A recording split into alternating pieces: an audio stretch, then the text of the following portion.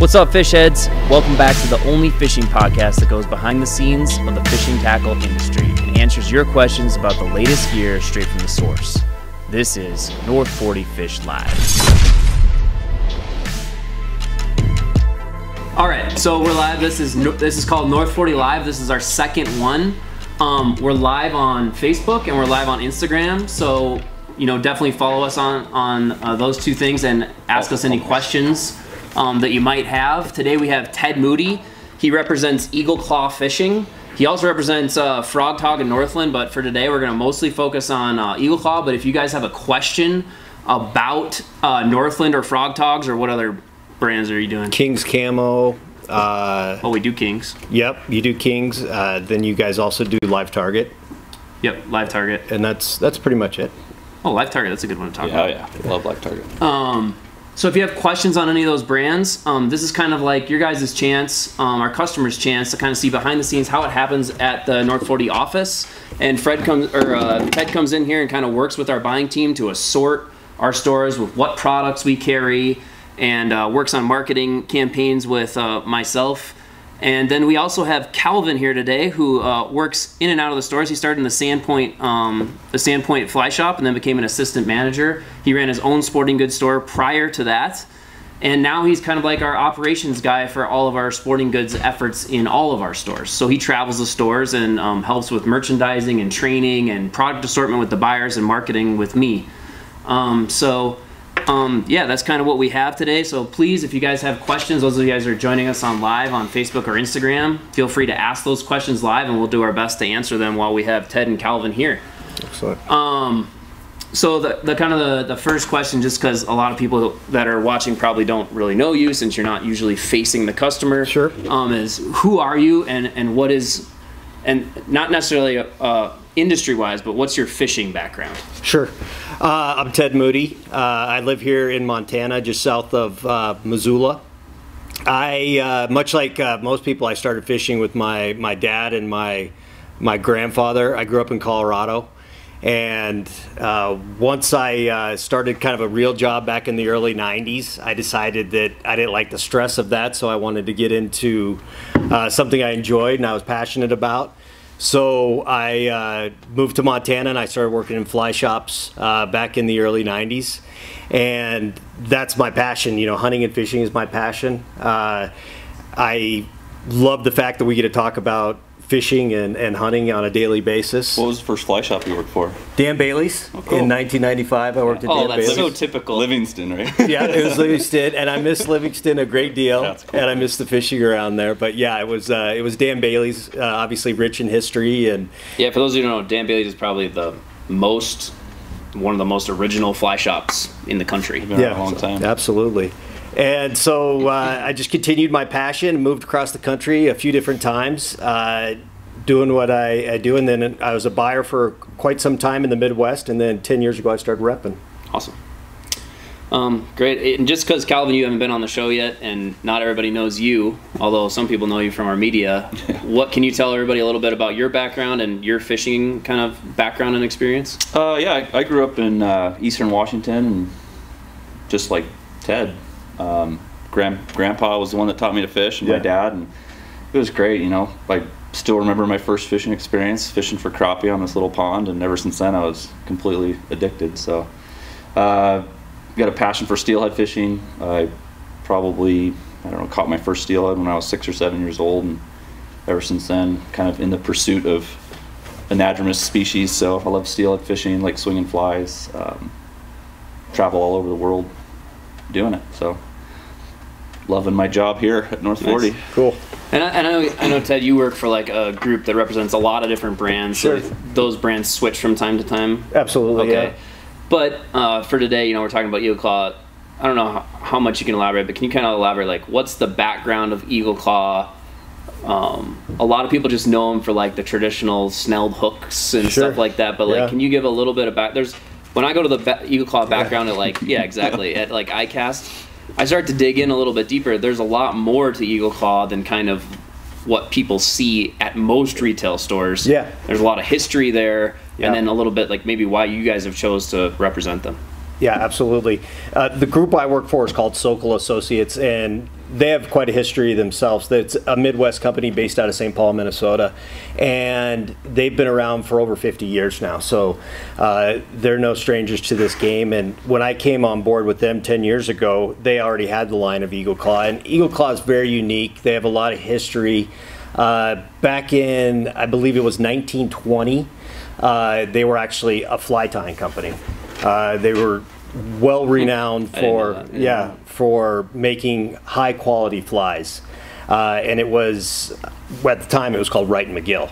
And as the story goes, Wright and McGill were up on the Colorado River fishing dries to rainbows, and they were having problems hooking up, and they kept losing fish, and Drew McGill went over to the bank and sat down and was watching an eagle on a perch, and he sat there and contemplated, I wish I could figure out a way to make a fish hook like an eagle's talons.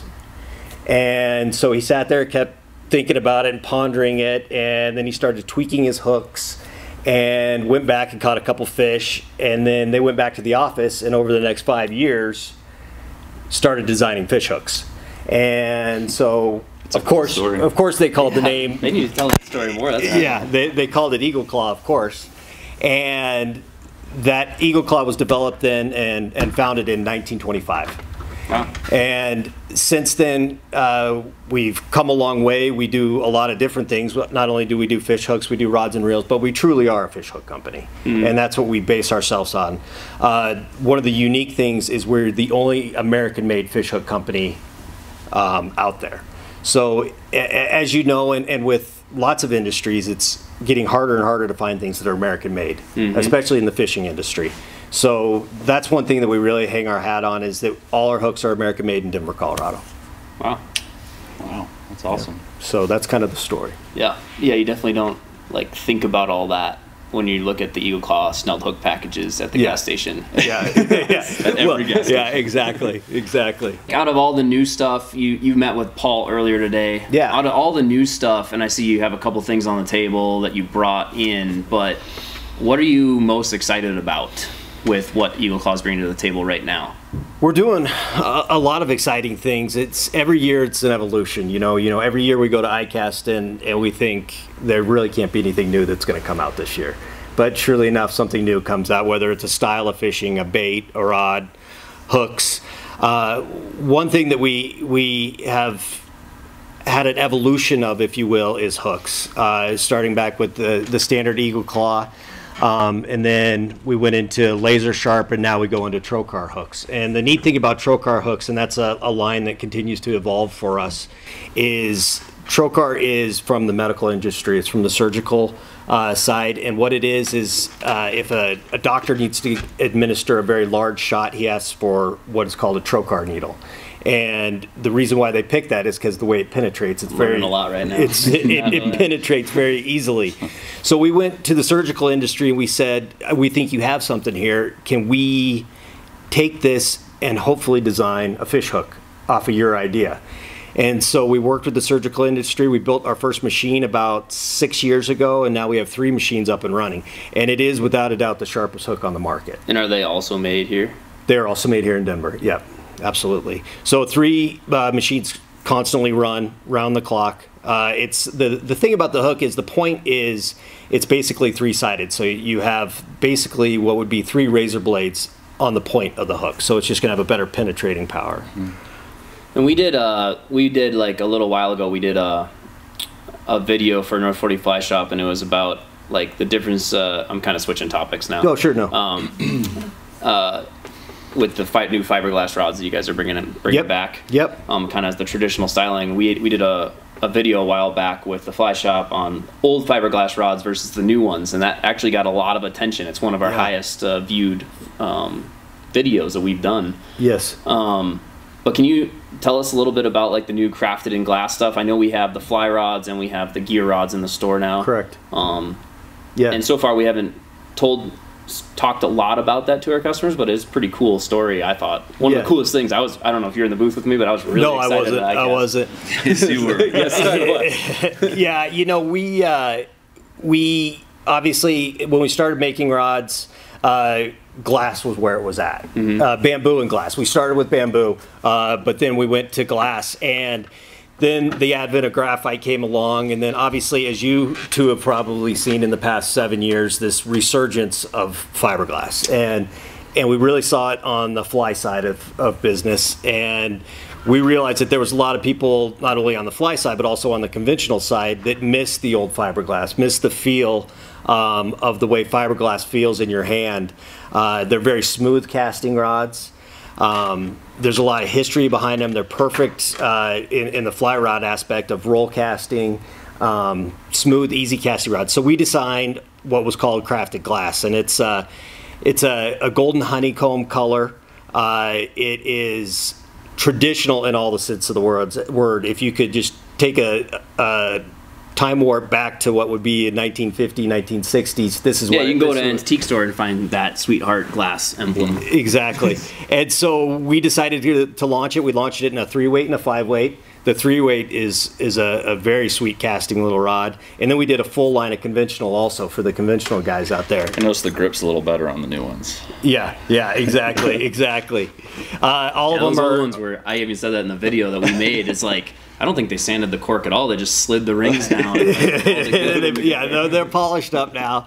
But there's a definite, and one of the coolest part about it is the price point. You know, you can get into a crafted glass, fiberglass rod, fly rod for $50.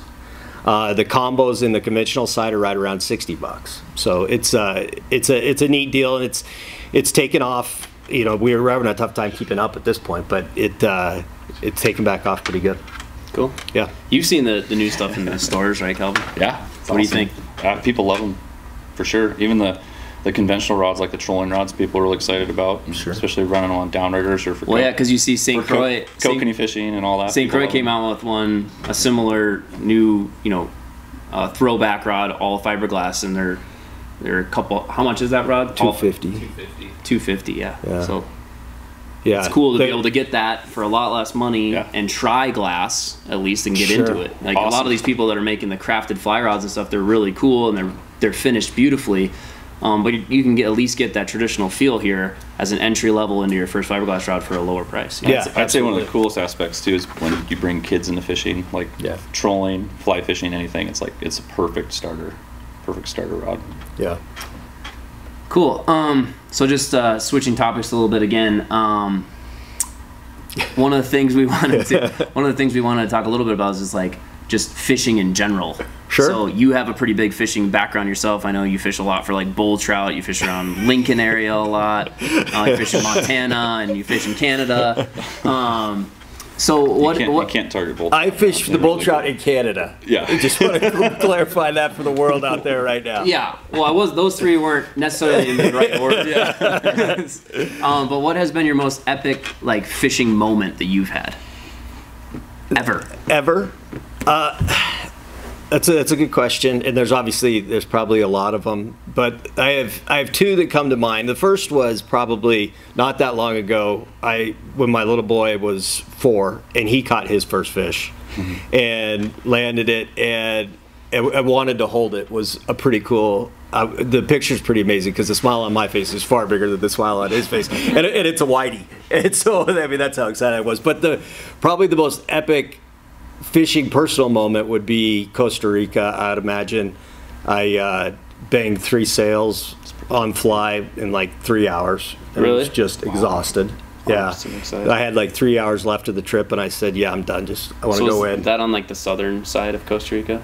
Yeah, the Pacific. Well, very southern Pacific side. Pacific side, yeah, close to Port Jimenez. South of the Guanacaste kind of correct island area. Yes. Yeah, Nice. and it was awesome, and that was after 7 days of getting skunked, and then I just banged 3 in a row. And it was cool, huh? It was awesome. Yeah, We gotta try that, Sam. Yeah, we haven't done that yet. No, I haven't. There's something you guys haven't done? No, I've never chased. Oh, really? That's surprising. I'm really There's a lot surprised by on our list. Yeah, I need to get on your list so I can go. You're invited, right, Calvin? Yeah. Got a Christmas Island trip coming up. Yeah. What about you, Calvin? Oh man. Probably one that comes to mind, what was it, probably 2005, 2006. there's a couple that come to mind of a place I can't talk about, so I'm not even going to bring those up. But 2005, 2006, I went up to the Sustat River and fished at a lodge up there called the Susquehanna Lodge, and we were fogged in for like 2 days in Smithers, so we couldn't even get in. So I was chomping at the bit to get there, and finally we made it in and fished. And my dad and I, the second day out, it was fresh snow on the ground, and we went up on the Skeena just above where the Sustat dumps in, and nobody had fished in a couple weeks, and I think we had like 17 or 19 steelhead or something like that. I had back-to-back 40-inch hens on the swing. It was just pretty ridiculous. That's awesome. My dad was just, like you, he just gave up. He just sat in the boat and ate snacks. It's not going to get any better than He was that. done. Yeah. That's awesome. Yeah, it was killer. All right, so then to wrap this up a little bit, one of the final questions that we just kind of want to ask everybody, whether it's in our outdoor categories or our farm categories or our ranching categories, is we know that you guys bring a lot of experience to what we do at North 40.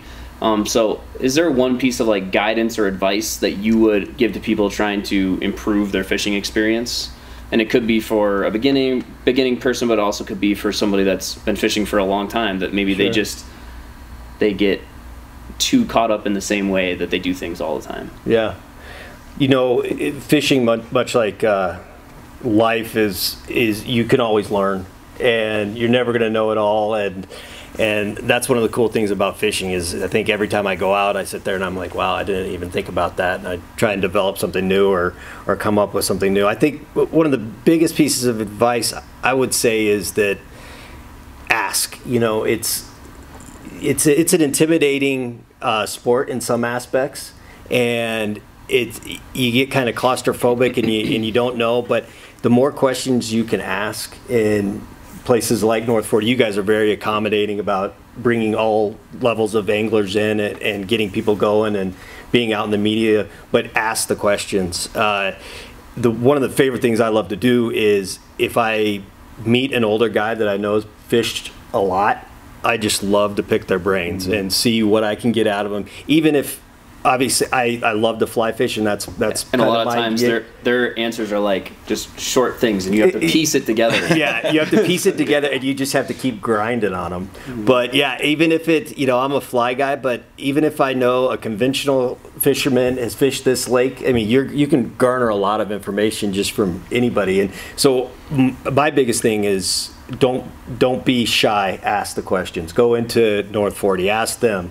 They'll tell you. They want you to come back to the store, and they're not going to send you a direction that's not accurate. So just ask. That's kind of for sure. Once you can learn to ask and keep asking and friends with people, it just gets a lot easier. Yep, that's a simple tip that a lot of people just don't do. Yeah. It's a really easy way to get better. Sure. Great. Well, if you guys are listening to us on the podcast, we'll make sure that we link up these different things that we talked about during the show in the show notes below. And I think that's, unless, Calvin, do you have anything else that you want to ask Ted or about EagleClaw or anything? No, I'm good, man. You hit it. Awesome. Well, Ted, thanks for joining us for our second ever North 40 Live. Thank you. Honored. Yeah. Thanks, everybody. Thanks for joining us on Facebook. Thanks, guys.